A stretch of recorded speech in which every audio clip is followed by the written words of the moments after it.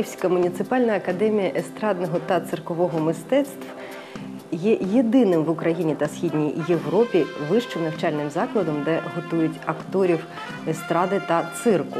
А починалося все з республіканської студії. Як перетворилася студія на академію? Які визначні люди тут навчалися та викладали? Та чим сьогодні живе цей унікальний мистецький вищий навчальний заклад? Все починалося в далекому 1961 році, коли в ті давні часи Радянського Союзу, коли будувалися об'єкти соціокультурного призначення, і вони завжди призначалися до якихось подій, конкретних подій. 90 років від дня народження Леніна була здана будівля Київського цирку. Нова будівля. І в стінах будівлі на площі Перемоги в 1961 році з'являється Київська студія естрадного та циркового мистецтва. Саме на момент створення Київська студія естрадного та циркового мистецтва входила до складу Київконцерту. Вірніше, це Укрконцерт, якщо говорити концертне об'єднання. В той час знаходилася капела «Думка», в той час, звичайно, знаходилася в цій будівлі і сам колектив Київського цирку. І отаке єднання різних колективів, власне, і стало, знаєте, запорукою, початком пошуку, підготовки фахівців мистецтва. Відомі юмористи того періоду Тарапунька і Штепсель, до речі, є одними з засновників нашого навчального закладу. Коли я пришла поступать в студию, и это было в помещении цирка, с тыльной стороны цирка, Укрконцерта. Валентина Зайцева, випускниця Республіканської студії естрадно-циркового мистецтва 1967 року. Майже 50 років її життя пов'язано з рідною Альма-Матер, де вона пройшла шлях від студентки та випускниці студії до провідного викладача. Зараз Валентина Зайцева очолює кафедру сучасної хореографії, започаткованої у 1961 році її чоловіком, народним артистом України Олександром Зайцевим та народним артистом Росії Генріхом Майоровим.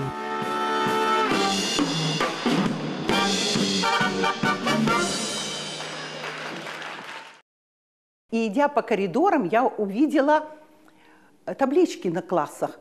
Творческая мастерская Тимошенко и Березина. Такие люди, такие фигуры, неужели я их увижу живьем? Творческая мастерская Андрея Совы. Творческая мастерская вокалиста, звезды того времени Щукина. Творческая мастерская народного артиста Константина Яницкого и так далее. И когда я видела всех авторов, которые писали, композиторов, которые писали для вокалистов, авторов текстов, которые писали для конферансье и так далее. Вы знаете, вариться вот в этом соку, чувствовать, что ты в этом коллективе, это огромный творческий рост, хочется тянуться до их уровня. И, во-первых, впитываешь все, каждый взгляд, каждое слово, каждое мнение этого человека. Это здорово.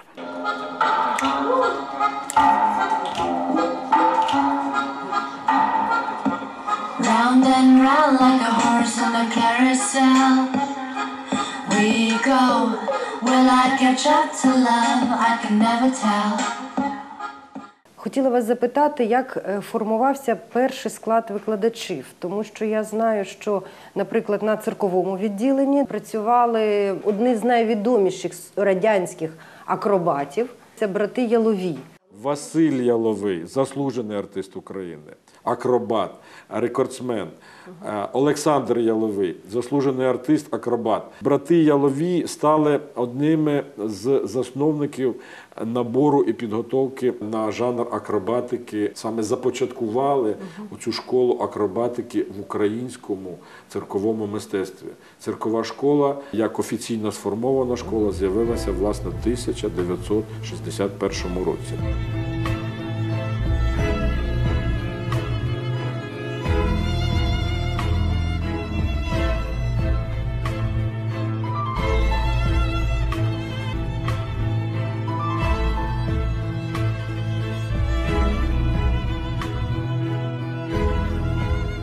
Их было 3 брата.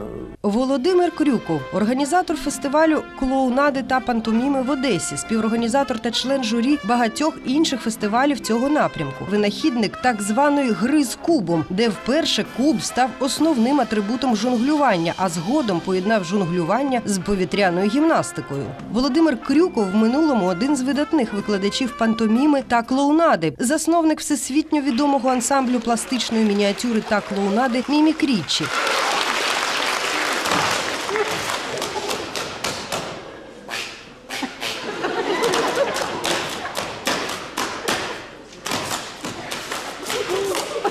Володимир Крюков закінчив республіканську студію естрадного та циркового мистецтв 1971 року за спеціальністю жонглер-мім, майстерня всесвітньо відомих акробатів братів Василя та Олександра Ялових. 2 брата Александра Михайловича и Василия Степановича, они преподавали в нашей студии акробатику.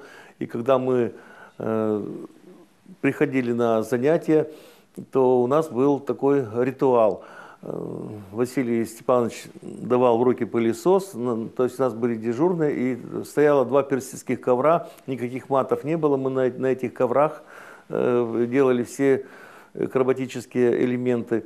Вот. И мы пылесосили. Цирк пользовался большой популярностью, и все хотели быть цирковыми артистами. И поступить это, считай, ты уже был осчастливлен. Вот эта одержимость, которая, в принципе-то, и сейчас есть у студентов, вот она самое главенствующее было качество нас, всех счастливых людей, которые поступили и учились у таких педагогов известных, как братья Яловые, Шестопалов Альфред Васильевич, Зайцев Александр Михайлович, Борис Михайлович Заяц преподавал у меня мастерство актера, Генрих Майоров преподавал хореографию, потом он получил Ленинскую премию за балет Чиполлино в Большом театре. То есть мы гордились тем, что мы учились у очень хороших педагогов. Увидев преподавателей молодых, красивых, которые только начинали свою творческую деятельность и путем проб и ошибок начинали нас учить, давать нам свои знания, делиться. Мы ходили в оперный театр на концерты, на балеты, в которых они участвовали, и брали пример с них, как вести себя, как гримироваться, вплоть до того, что обращали, особенно мальчики, внимание на наших педагогов мужчин, как здороваться с женщинами, как вставать при виде женщин, как, извините, какие носки одевать, к каким туфлям и какую рубашку, к какому пиджаку. Педагог должен быть образцом всегда и везде. Я поступал еще и в 1965 году. Я поступал и в 1963 году. Не был принят. Давид Бабаєв – народний артист України. 1969 року закінчив республіканську студію естрадно-циркового мистецтва, відділення розмовних жанрів. З 1972 року по теперішній час Давид Вольфович працює у Київському національному академічному театрі російської драми імені Лесі Українки, де зіграв понад 70 ролей. Завдяки багатолітній та плідній творчій діяльності, починаючи з ролей без слів та численних епізодів, актор зумів стати справжнім майстром сцени. Також на рахунку Давида Бабаєва понад 40 ролей у кіно. Зараз артист обіймає посаду завідувача кафедри розмовного жанру Київської муніципальної академії естрадного та циркового мистецтв, започаткованої 1961 року режисерами Ігорем Земгановим та Юхимом Глоцером, заслуженим артистом України Робертом Качановським та провідним актором Академічного театру російської драми імені Лесі Українки, заслуженим артистом України Альфредом Шестопаловим. Я с благодарностью принимаю ту честь, которую вы мне оказываете, и рад за светскую радость, которую вы мне преподнесли. Потому что радость, которую вы мне преподнесли, она чрезвычайно велика. Ядро урана 238, как все закручено, заворочено, и эта радость, благодарность и радость. Было 10 мест на разговорную кафедру. И было 140 заявлений. Это наша студия была на Украине единственная, А в Советском Союзе было два таких профильных учебных заведения, Московское цирковое училище и вот наша студия. И со всего, собственно, Советского Союза приезжали поступать, и были очень большие конкурсы. Ну, как-то так получилось, что я попал в десятку поступивших. Был очень волнительный момент на вступительных экзаменах, когда я вышел на третий тур. И как казалось, что, в общем-то, у меня уже все в порядке, на третьем туре надо было читать эстрадный номер. И в центре комиссии, а комиссия, очень много, кроме членов комиссии, приходили артисты Укрконцерта, потому что студия находилась в одном коридоре с Укрконцертом. И в центре стола сидел представитель Министерства культуры товарищ Кандыба. Эту фамилию я запомнил на всю жизнь. Так члены комиссии сидели по бокам, Кандыба сидел в центре, вот так на стол он рукой положил. Я начал читать. Но я же знал, что он из Министерства культуры, и я начал ему читать, а он сидел так. Боже мой, я пацан, ну не пацан, мне уже 24 года было, но когда читаешь номер, все сидят, а человек сидит и делает. А номер большой, он длился минут 12, и все 12 минут он сидел и делал. Все, я закончил читать, меня отпустили, я вышел в коридор, стоят ребята, ну как? Я говорю, не прошел. Я говорю, что этот из министерства меня зарубил. Ждем результатов, там объявили перерыв, выходят члены комиссии из аудитории, в которой был этот экзамен, и идет Кандыба, по лестнице спускается и делает это. А у него был просто нервный тик. За роки існування студії в ній викладала величезна кількість видатних діячів культури та мистецтв, серед яких заслужені та народні артисти УРСР, відомі циркові артисти, актори театру і кіно, сценаристи, режисери, композитори, відомі хореографи і вокалісти. Студія естрадно-циркового мистецтва випустила безліч артистів, серед яких 70 лауреатів та дипломантів всесоюзних конкурсів. Я можу сказати, що у нас вчилися Ілля Ноябрьов, Матвій Ганапольський, Олександр Цикало. Це тільки розмовні жанри, да, торкаюся. Я хочу назвати ім'я видатного українського розмовника, артиста-розмовника, чтеця Анатолій Литвинов, народний артист України. Я хочу назвати ім'я Бориса Михайловича Зайця, який на той час був головний режисер, потім художній керівник, потім генеральний директор, художній керівник цирку, Київського цирку, національного цирку.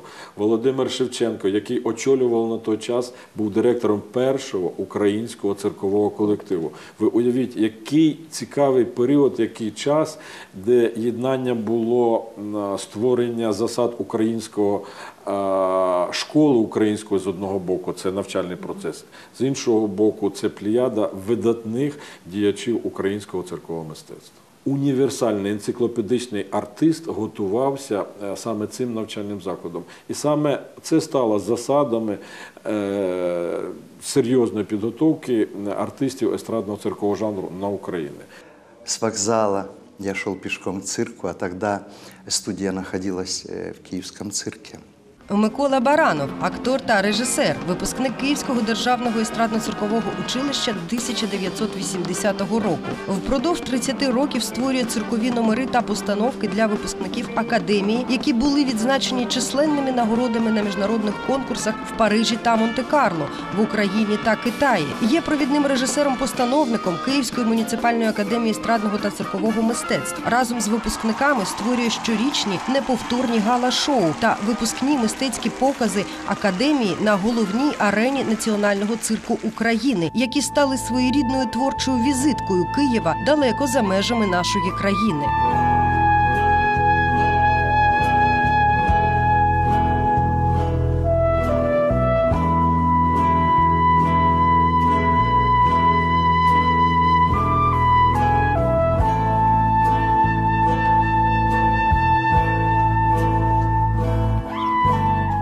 Я зашел в универмаг «Украина», тогда был, он и сейчас, но тогда он был в другом виде. Купил тогда белый большой шарф, газовые такие были шарфы, и красную тушь, чтобы этот шарф покрасить в алый цвет. Потому что, когда я ехал в поезде, я ночь не спал, я придумывал тему этюда, который я буду показывать на первом туре. Я придумал этюд «Голубь мира». Поэтому я все это в маленьком скверике возле цирка. Этот шарф покрасил в красную тушь, развесил на кустах. Все люди проходили, смотрели странно. Он высох. Я зашел в цирк, был первый тур как раз, и показал свою. Сейчас я понимаю, что это была пантомима все-таки.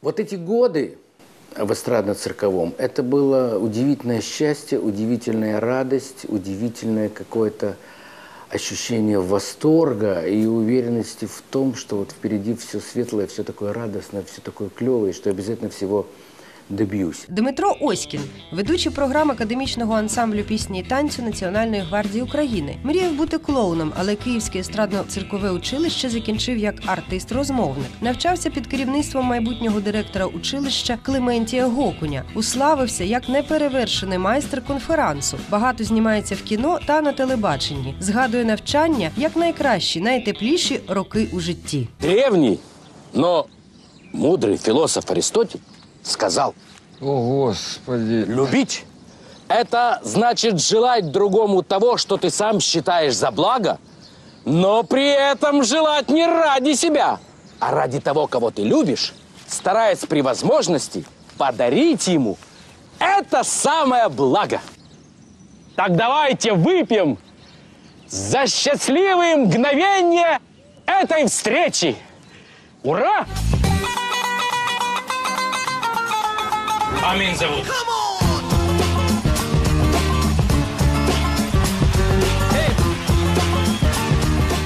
И вот это мы ходили друг к другу на экзамене, мы ходили друг к другу в общежитии, мы как-то вместе гуляли. Это была одна большая семья, это во-первых. Во-вторых, был совершенно удивительный состав педагогов. Это был удивительный состав, это были люди... Я и сейчас, конечно, но я о том поколении, для которых студент это был как сын или как дочь. Когда проблемы существовали, вызывали родителей, разговаривали с родителями, обсуждали все вместе. Когда снять стипендию, это была целая проблема, потому что ребенку на что-то надо жить.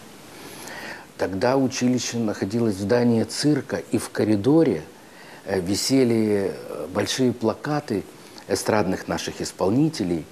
И когда они приходили к нам, мы смотрели на них как небожители, совершенно вот так вот. И они разговаривали с нами на нормальном языке. Те люди, на которых на сцене мы просто даже... Они разговаривали с нами. Привет, привет, привет, как дела?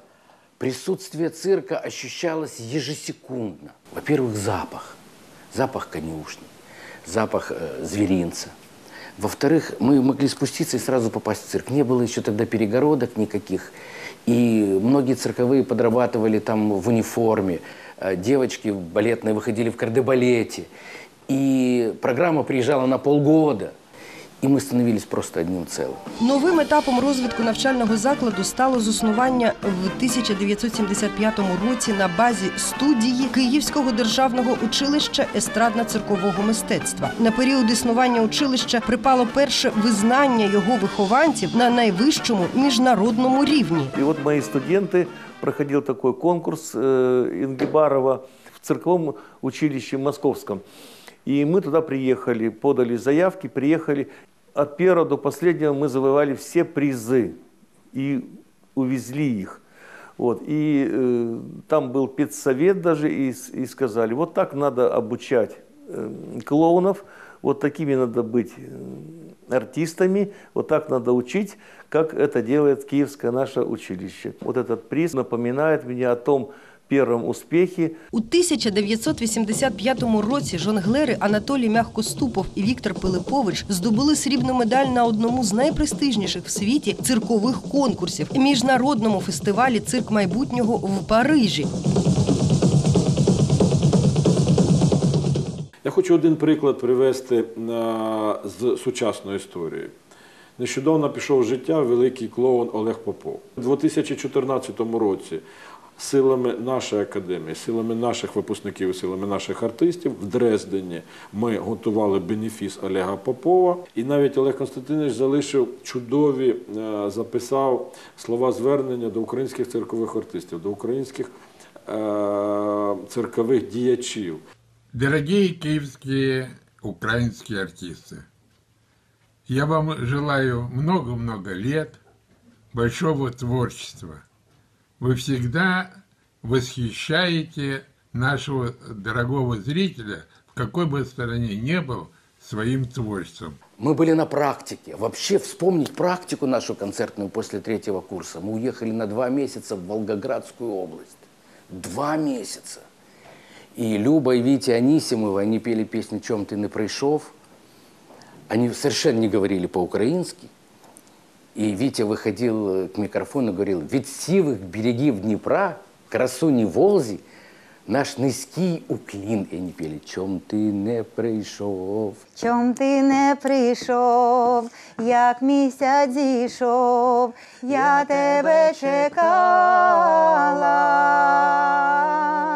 Чи коня не мав, чи стежки не знав, мати не пускала. Любов та Віктор Анісімови – вокальний дует, заслужені артисти України. Закінчивши в Ніжині музичну школу, Люба та Віктор вступають до Київського естрадно-циркового училища. Після закінчення Анісімови за розподілом їдуть працювати до Тернополя. Саме в цей час вони розпочинають свою творчу кар'єру, беруть участь у пісенних конкурсах та фестивалях. І вже восени 1982 року отримують 2-гу премію республіканського конкурсу артистів естради у жанрі вокально-інструментальних ансамблів, що проходив у Чернівцях. 1983 року дует Анісімових отримує гран-прі на всесоюзному конкурсі в Ялті, виконавши пісню на вірші Юрія Рибчинського. З того часу Любов та Віктор гастролюють не лише Радянським Союзом, а й виїжджають за кордон – Великобританія, Канада, Куба та інші країни світу. 2016 року ім'я Любові та Віктора Анісімових відкриває перші сторінки унікального 3-томного видання енциклопедії української естради. Тиша, напруги, запах сіна йде, цей чарівний дурман. Це моя земля, я родився тут, серед панів я пан. Я пройдуся лісочком, полечком, як в дитинстві колись. І зі мною завжди мамин голос, сонечку, синку, вклонись. Это наша альма-матер, эстрадно-цирковое училище. Это было достаточно давно, даже страшно подумать. Много лет тому назад.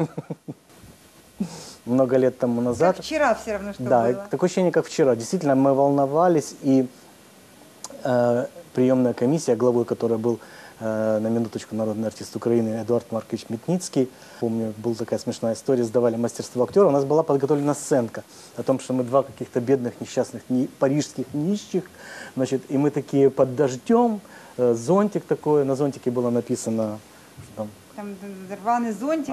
На зонтике было написано... Газетки постелены, мы на этих газетках на полу уселись, да. и вот песню Битлз смотрели, да? Но самое интересное, что Эдуард Маркович, когда мы начали вот эти все газетки расстилать, зонтик открывать, это было по времени, ну, идет экзамен, то есть время сжатое, и мы минут 5 расстилаем эти газетки, Эдуард Маркович говорит: ребята, а вы столько и собирать будете их? Самое главное, то, что дали нам педагоги, это отношение к жизни и к искусству. То есть так, как ты принимаешь себя в жизни. То есть мы, может быть, например, если Эдуард Маркович, он всегда нам говорил, что вот идет какой-то спектакль, например, театр Стуруа, значит, надо идти. Все мы там как студентами пробирались. Идет МХАТ, и мы туда студентами пробирались. Дух Академии эстрадно-циркового искусства, он никуда не уходит. Вот он, как мы вдохнули этот воздух этой академии, мне хочется выдыхать. Просто это фантастика. Эти стены, это все хочется трогать, это всегда хочется сюда приходить снова и снова. Я помню, когда мы приехали в маленький городок, 80-й год, Олимпийские игры в Москве, в маленький городок, который назывался Старая Полтавка, и пошел дождь. И размыло все. Мы выехать даже никуда из гостиницы выйти не могли. И 4 дня мы пили стрелецкую горькую настойку, и девочки через... Ужас, что в гостинице творилось. И когда солнце выглянуло и высушило дорогу, нас позвала директор гостиницы, говорит, мы будем писать письмо в ваше эстрадно-цирковое училище. Будем писать письмо. У нас тут остался работник обкома, вы не давали ему 3 дня спать. Вы работники идеологического фронта. И я даже назвал он фамилии, кто не давал спать. Круглые сутки шум. Это, она заглянула в бумагу, говорит, Анисимовы. А Люба, видите, единственные, кто не участвовал во всех наших пьянке, они просто репетировали. Любочка на скрипке, а Витя на гитаре. Не зря у нас в руках оказалась эта книга, автор Михаила Масли «Золотой век украинской эстрады». Дело в том, что многие выпускники Академии могут найти свои портреты творческие в этой книге, вот, педагоги Академии. Ну и надеемся, что эта книга будет хорошей настольным учебником для следующих поколений молодых артистов. Щастя маю я і насолоджуюсь, та не зрадять мені. Поле, ліс, ріка, сяйво сонячне, запах сіней стерні. Наш навчальний заклад знаходиться в цікавому історичному місті. Це Київський Парнас. Вулиця Жилянська з одного боку, а зверху вулиця Саксаганського. Місцевість Києва, де споконвіку, з давніх давен селилися видатні мистецькі діячі мистецтва і культури. Поруч у нас знаходиться музей Лесі Українки, де мешкала вона. Буквально поруч Миколи Лисенка, Михайло Старицький, Панас Саксаганський. Оце в такому оточенні знаходиться навчальний заклад. Я розумію, що артисти цирку і естради, вони дуже довгий період залишалися без вищої освіти. Це просто несправедливо було. Чому, ставши фахівцями, вони мали шукати собі якісь заочні факультети, щоб отримати цей диплом. І от нарешті ми дійшли до того, що все ж таки цей заклад отримав статус вищого навчального закладу. От про це я б хотіла вас запитати. Як це відбулося? Я прийшов працювати трішки більше, ніж 5 років до нашого навчального закладу. Академія була рішенням Київради, прийнято рішення про реорганізацію. Але де-факто заклад працював на засадах коледжу, тобто готували молодших спеціалістів і починали набирати тільки бакалавратуру. З метою створення стратегії розвитку цього закладу ми робимо такий хід. І цей хід спрацював сьогодні ідеально. Ми створюємо заклад багатоступеневої освіти. З одного боку готується артист, який отримає рівень молодшого спеціаліста. Далі ми даємо можливість цьому артисту вчитися далі на бакалавратурі і навіть ліцензовуємо, акредитовуємо магістратуру. Ми відкриваємо водночас заочну форму, денна і заочна форма.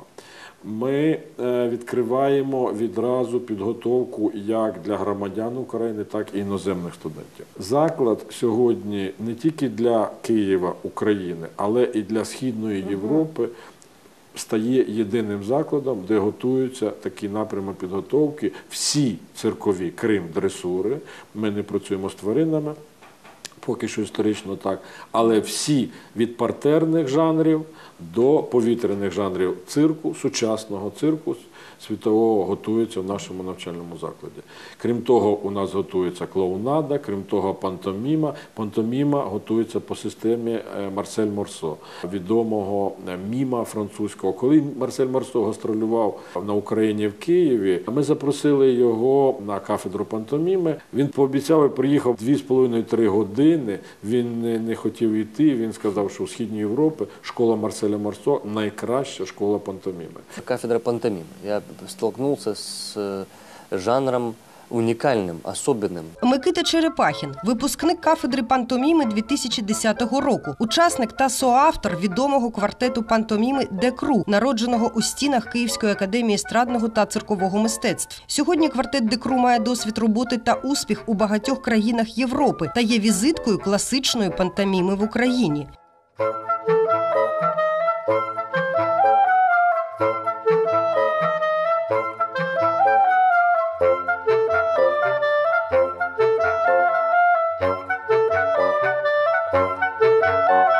Не дивлячись на щільні гастрольні графіки квартету, Микита Черепахін не зміг розлучитися з рідною академією і став одним з провідних педагогів кафедри режисури.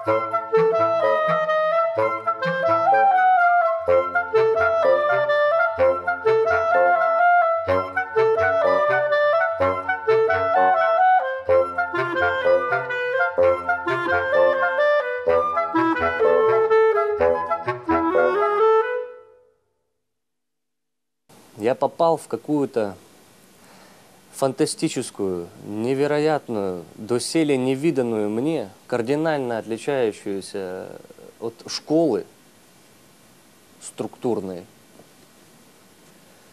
атмосферу, наполненную невероятным количеством разнообразных красок, красок жизни.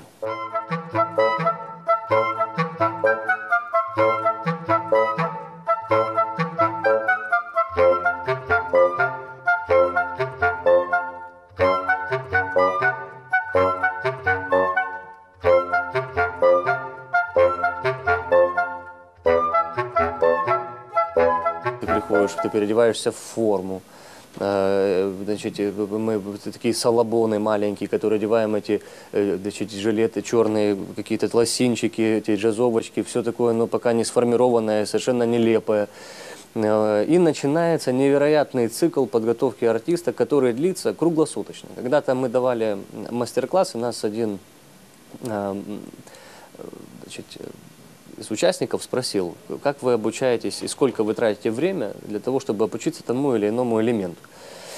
На что мы ему ответили, что мы это делаем до тех пор, пока не получится. И этот цикл продолжается бесконечно. Я попал в какое-то в место, где нету времени. Где нету времени. Я приїхав з міста Трускавець поступати в 2000 році. Я приїхав з сестрою, у мене було тільки квиток сюди. Андрій Шмандровський – випускник народної циркової студії «Каскад» у Трускавці. В 2007 році закінчив Київську муніципальну академію естрадного та циркового мистецтв. Здобув кваліфікацію артист-еквілібріст. 2 роки виступав з номером «Еквілібр на вільній драбині» в Україні, Італії та Польщі. 2009 року разом з дружиною створив номер швидких переодягань. Учасник циркових фестивалів та гастрольних турне Німеччини, Індії, Туреччини, Італії. Учасник гастрольного туру в складі цирку Англії та туру у складі шоу «Куклі» у Бразилії. Зараз в Академії естрадного та циркового мистецтв здобуває освіту режисера.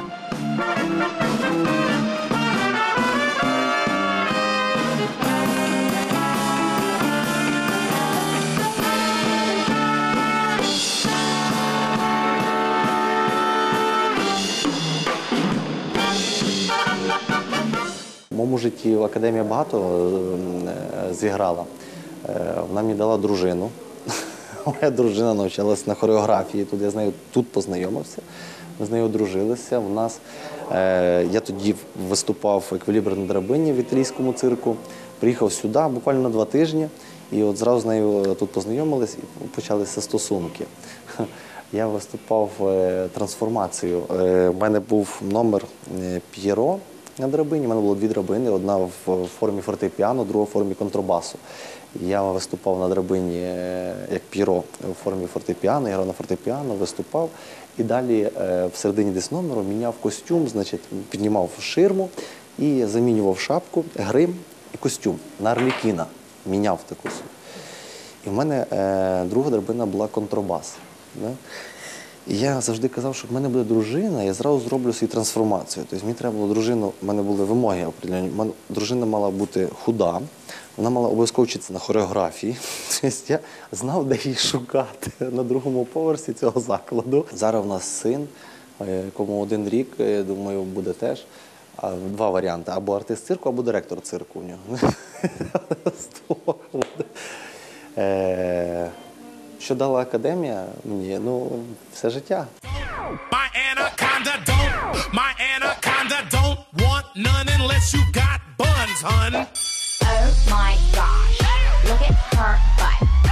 Oh my gosh, look at her butt. Але говорячи про Київську академію, це найкращий зразок того, що ми виборюємо і боремося за те, що престиж, імідж, авторитет цирку як мистецтва, циркового артиста як працівника цього мистецтва – це серйозна відповідальна робота і високий фаховий рівень.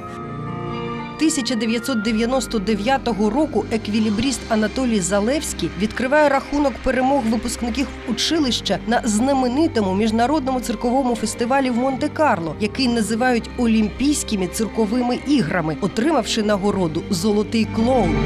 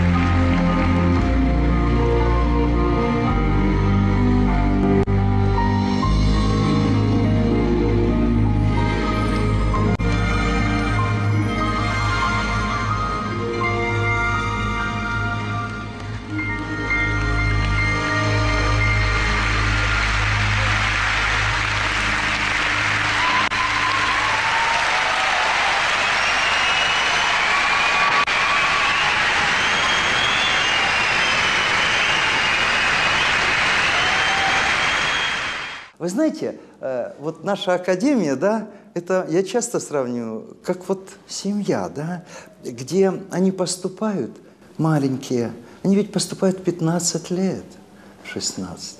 И вот их растим, учим ходить, мыслить, говорить, да, а потом, как любой ребенок, да, из своего гнезда, он просто улетает, вот и все, и живет своей дальше жизнью, вспоминая папу и маму, да. Ну, один момент я должен рассказать. Я никогда в жизни, у нас был замечательный такой педагог, Биткине Алексей Ефремович. Значит, я никогда не забуду его волшебную палочку. У него, представьте себе, была указка. Такая ручка небольшая, которая выдвигалась.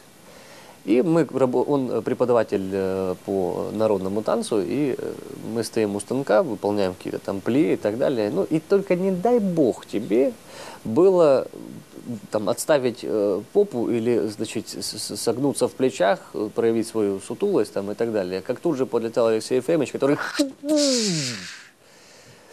давал тебе как следует по всем твоим местам. Ну, наверное, ровно я хожу благодаря ему. Кстати, так он и поломал от моего однокурсника свою палочку. Она даже, ее история закончилась именно на нашем курсе. Вообще, это большая ответственность быть артистом, или актером, или артистом, потому что на тебя люди смотрят и берут с тебя пример, и ты должен соответствовать все время. И вот эту степень соответствия, которая у нас появляется за время обучения, это все благодаря нашим педагогам. Я со своими студентами, может быть, больше беседую, чем работаю. Понимаете? Я рассказываю им о тех спектаклях, которых они никогда в жизни не увидят, о тех эстрадных артистах, которых довелось, к счастью, их увидеть, они никогда не увидят. Я рассказываю, как они работали. Я рассказываю способ их существования на сцене и в театральных спектаклях театральных артистов, и эстрадных. Вот я, например, очень люблю учиться. По сей день, если я не знаю, какая премьера, если я не знаю, какой режиссер поставил, если я не знаю, что модно сегодня, мне кажется, я не имею права войти в класс. Я прихожу и им сообщаю: вы слышите, что то-то, то-то? А вы были на выставке такой-то, такой-то? А вы слышали такое-то? И они так откроют рот и сидят, смотрят. Понимаете, мне кажется, только такой педагог должен быть в высшем учебном заведении, на него должны смотреть снизу вверх, і тоді все вийде. У 1999 році відбулася реорганізація училища у Київський державний коледж, а потім 2007 року у Київську муніципальну академію естрадного та циркового мистецтв. Гарною традицією стало проведення випускних державних іспитів і гала-вистав академії на арені Національного цирку України.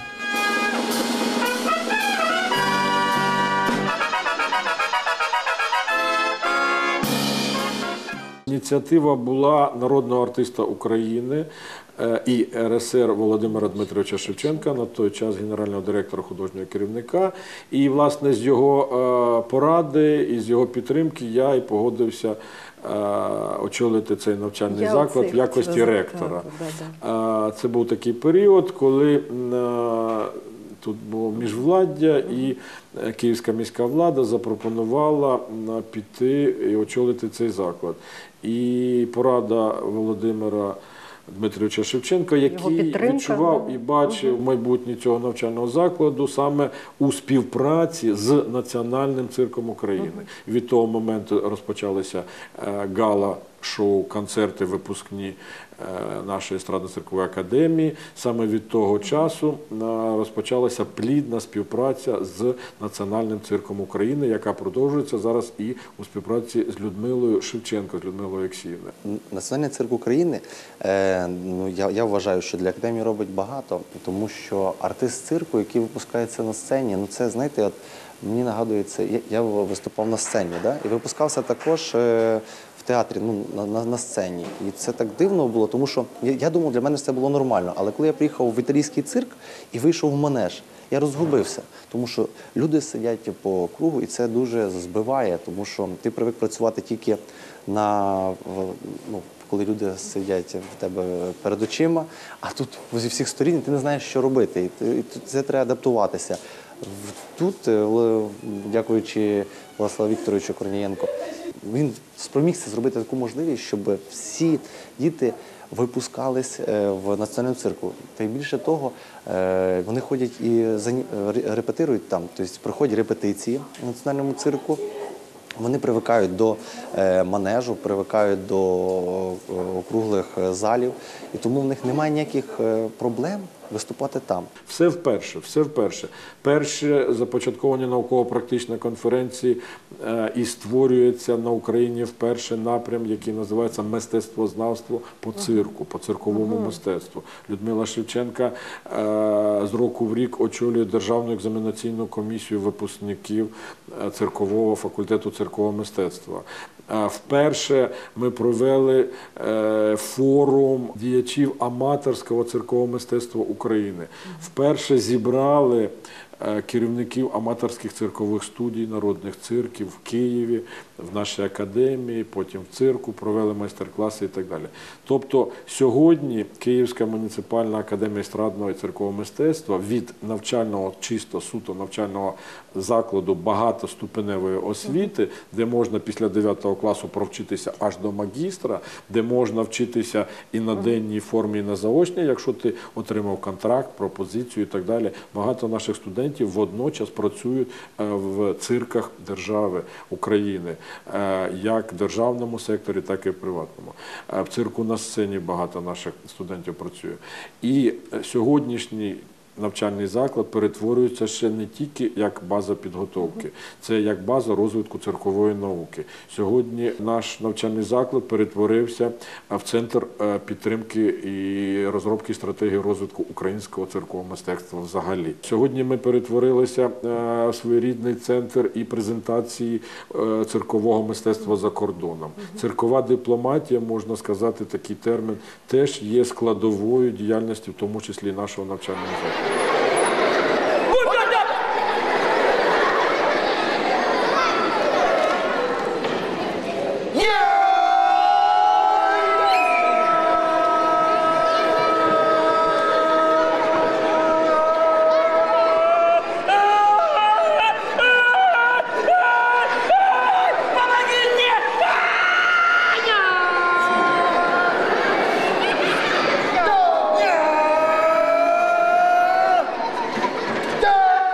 Новою яскравою сторінкою в історії академії стало здобуття одразу 3 нагород золотого, срібного та бронзового клоунів на міжнародному цирковому фестивалі в Монте-Карло 2013 року.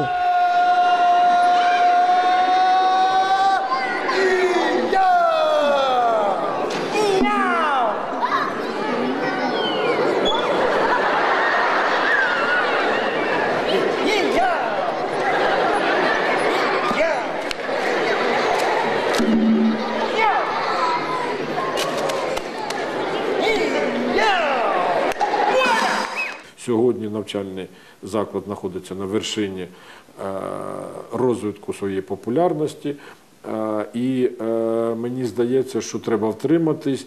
І оці закладені всередину засади багатоступенева освіта, денна заочна, іноземні студенти. Ми сьогодні і підтримуємося міським бюджетом, зокрема державним, але ми і самі сьогодні приносимо доходи для нашого українського мистецтва, для нашої української культури.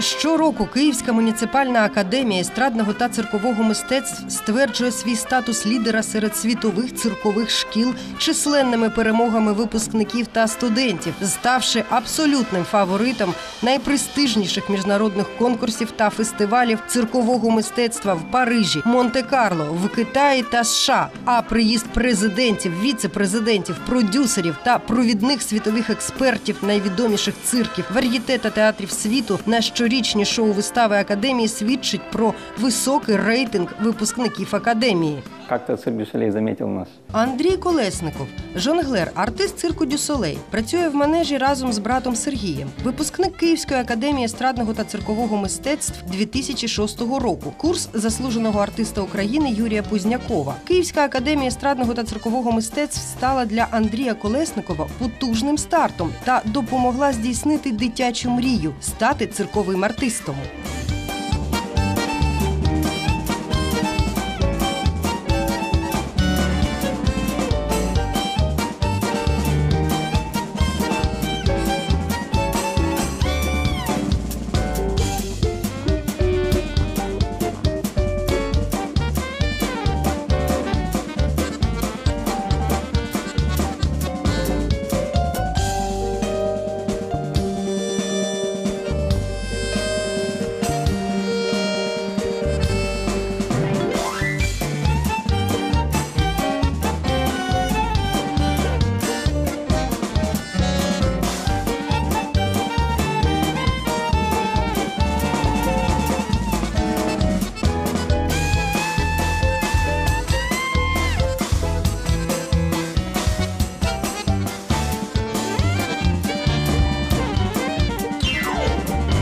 наши артисты за границей и в любой точке мира выделяются тем, что они любят работать усердно, и они знают, что они выйдут, они сделают то, что они должны сделать. Я вам скажу, у иностранцев такого нет. Только вот встречал людей из Украины, России, тем, что они именно стремятся отработать, несмотря ни на травмы, ни на болезнь, ни на что. У нас академия, естрадная академия имени Утесова. Мы пытаемся сделать все возможное, чтобы они знали великих мира сего. Чтобы они знали, кто такой Утесов, как минимум. Чтобы они в перспективе выросли образованными, интересными, привлекательными, содержательными людьми, которые станут полезными не только на поприще театрального искусства, или, у нас режиссура, у нас там театральное искусство, скорее всего, эстрадное искусство, но еще и в социуме. Для того, чтобы все эти знания потом делиться. В конце концов, ребенку надо о чем-то рассказывать своим. Эстрадно-цирковое училище научило меня любить профессию, потому что в зале, где мы занимались мастерством актера, висел вот такой плакат, и было выражение Щепкина: «Священнодействуй или убирайся вон». Как-то мальчик один сказал, когда у него спросили, что такое манеж, и он сказал: это круг счастья. Круг счастья, как здорово.